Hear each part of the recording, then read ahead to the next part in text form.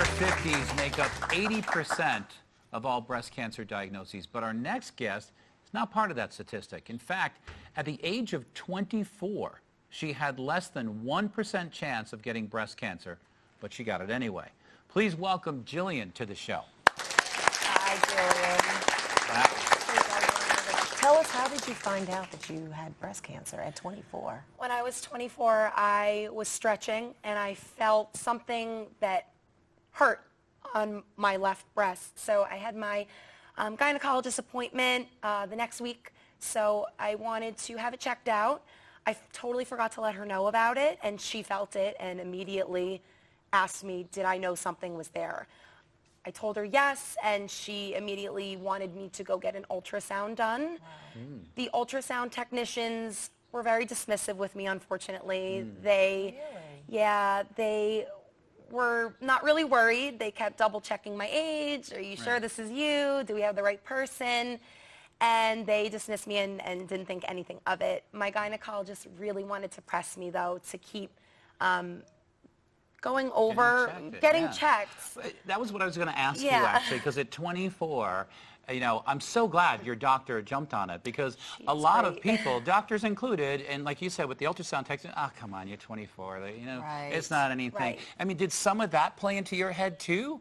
Because I think there are probably a lot of young women that feel something, and, oh, it's nothing, I'm 24, it's not anything. I started believing them because they said, oh, do your mother or your aunts have very dense breasts? And I said, oh, yeah. So they're putting it in your head that you're fine, you're fine. And I didn't feel the need to advocate for myself at first. And then when my gynecologist was really pushing me to get a second opinion, that's when I started thinking, okay, this could be something. So what they finally tell you it was? So they finally told me that it was stage 0 breast cancer at first, which I thought nothing of. You think of the number 0 and you think that's nothing, right? So for further testing, I moved to Sloan Kettering. I didn't want to be at a breast specialist anymore. My mother was very insistent on moving to a cancer hospital. And then they actually did more testing and found that I was actually a stage 1. And instead of getting a lumpectomy with radiation, I would need to get a single-side mastectomy. And see where I went from there with treatment depending on the results. So just to clarify, so a lumpectomy means you keep your breast, they take the lump out of your breast, as opposed to what you said, a single side where they take one breast, not both. Yes. So that's what you were, it changed from one to the other. Exactly, exactly. So what was going on in your mind? There was a lot going through my mind. I felt betrayed kind of by my body as a young woman, thinking, this is supposed to be when I'm discovering myself, when I'm, you know, supposed to be out there living my life. I did get to travel, which was awesome right before I got diagnosed, but it was just a really difficult time to process that I would need to do all of these things that I didn't think a 25-year-old really have to worry about. So you had the mastectomy on one side. You had chemotherapy as well? Yes, I did. I needed to have chemotherapy after my mastectomy because they let me know that I was stage 2 at that point, and it did go into my lymph nodes. So you went, first it was 0, then it was 1, now it's 2. And now you have to be thinking, wait a minute, come on. Can we stop with the numbers, Can we stop please? progressing? That's right. So you clearly had a fast-growing cancer. I know some cancers grow faster than others and slower. Yeah, it was either fast-growing or I don't know if the first place I went to did a full enough biopsy, because Sloan Kettering did a full workup, MRI biopsy and everything, so they covered all their bases. What are you thinking about for the future? Am I going to be able to have children? Am I going to be able to safely conceive after chemotherapy? Because it does put your body into an early menopause that makes it so that you might not be able to produce eggs. So I did do egg freezing to ensure that if my menstrual cycle did not return after chemotherapy, I had a backup plan. So that was a great insurance policy for me. Yeah, that was a good thing. Yeah, That so threw it's you definitely into great. fast thinking mode, right?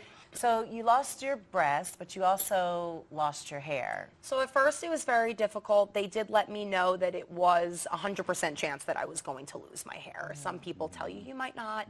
So I actually sent my hair to a company that makes a wig out of your hair. So when they shaved it. Exactly, exactly. So you cut your hair to a very short pixie cut, and they make a halo with a wig and it's your hair, so you're more comfortable and you feel like yourself Oh, still. I see. Okay, great. I wore it twice and said enough of this, and I embraced being bald the entire time. That's Wow, great. that's awesome.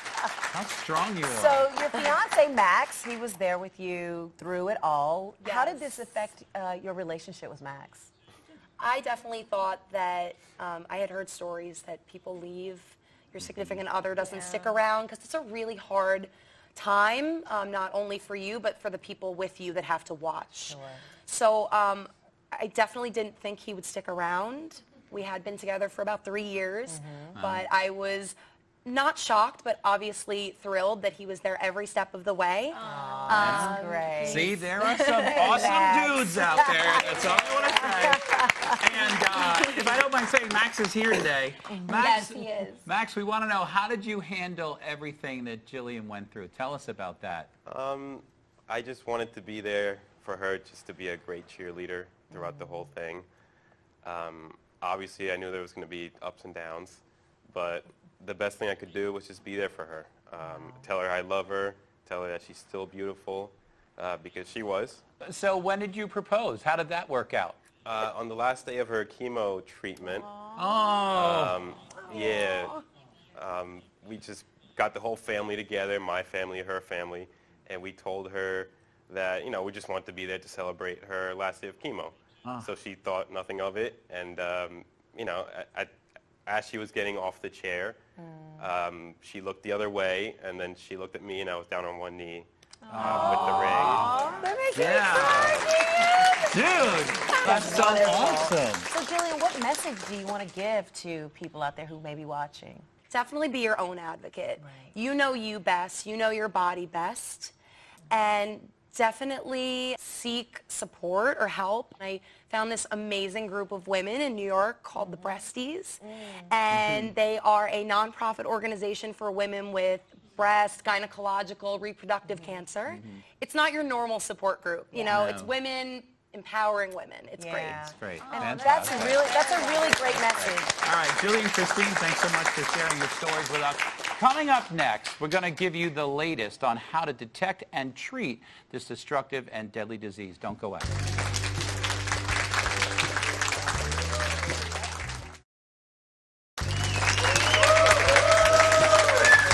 Welcome back. Well, we just heard from Christine and Jillian, two very brave women who've had tough battles with breast cancer, but they've come out on top.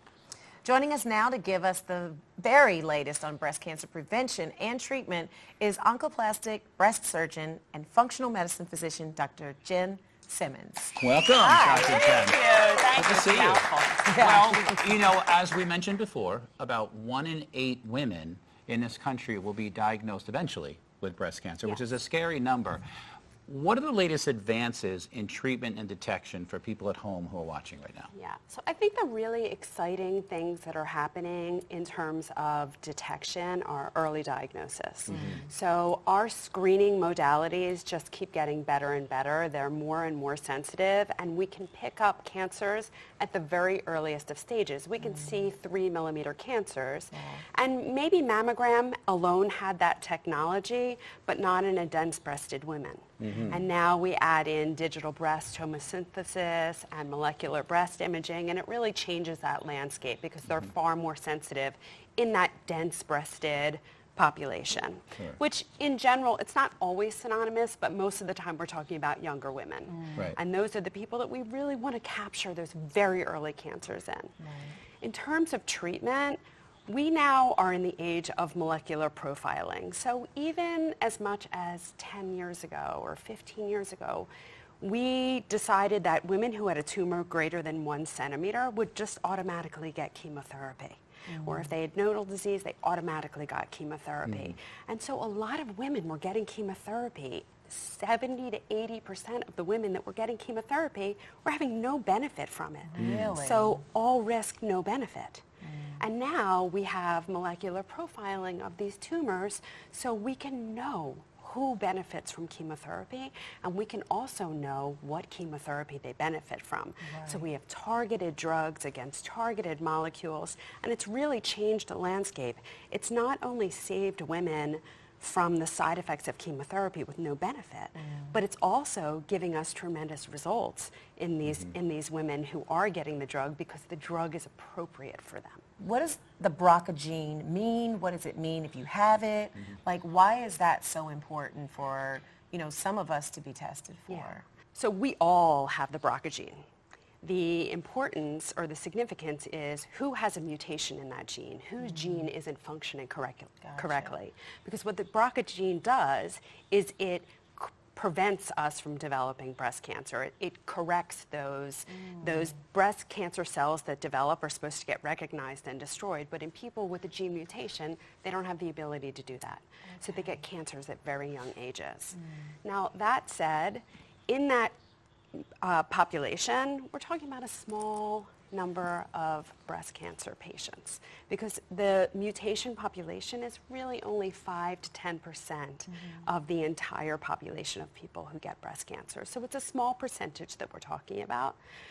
And in that group of people, the occurrence rate of breast cancer is around 87% over their lifetime. But it's not 100. And that's the interesting thing, is what else is going on there? There must be other influencers. Right. So what I talk about is the study of epigenetics, or the things that we can do to influence our genes, to decide if those genes get turned on or they don't get turned on at all. So the things that we can do to influence whether or not we get cancer. Right, Wow. so which actually brings us right to prevention, right? Because that's what people want to know at home. They're saying, okay, well, what can I do today to help prevent breast cancer? In this traditional medical society, the things that we talk about for prevention are drugs which will decrease the likelihood that you get breast cancer. So a drug like tamoxifen, which affects the estrogen receptor on the breast cells. So that will decrease the likelihood that you will develop an estrogen positive or an estrogen sensitive cancer by about 50%. And then we talk about things like removing the breasts prophylactically or preventatively, or removing the ovaries. So that's the traditional hat. I'm going to take off that traditional hat and put on my functional medicine hat, because there are things that every one of us can do today that will affect our health going forward, and not only prevent cancer, but prevent all the illnesses that plague our society. So, and those things are eating a whole food, plant-rich diet. They are getting daily movement, and it's something that has to make you happy. Right. It's sleeping 8 hours every night. It is having a mindfulness practice, a mind-body connection. It's detoxifying your environment, so getting rid of all those chemical exposures that wreak havoc on our health. And the most important thing is our connection to one another, living a purpose-filled life that fills you with joy, because cancer doesn't grow in a joyful environment. Here's what's frustrating to people. You take Jillian's story. She's 24 years old. If Jillian didn't notice the lump, she might have been in a more advanced stage. That's exactly so right.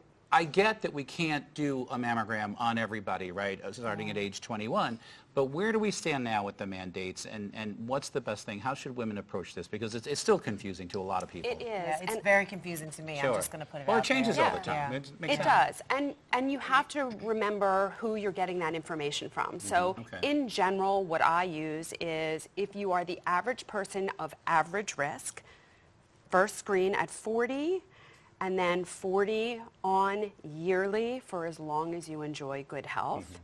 If you have had an individual in your family diagnosed before the age of 40, then your start of mammograms is 10 years before your relative was diagnosed. Now, that wouldn't have helped you. And so I also say, we need to be our own advocates. I heard you say that. I agree completely.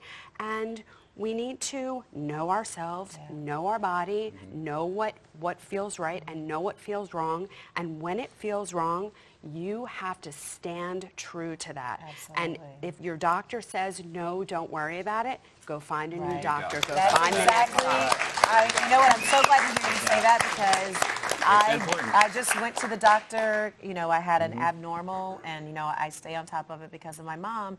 And they actually said to me on the phone, it hasn't been a year.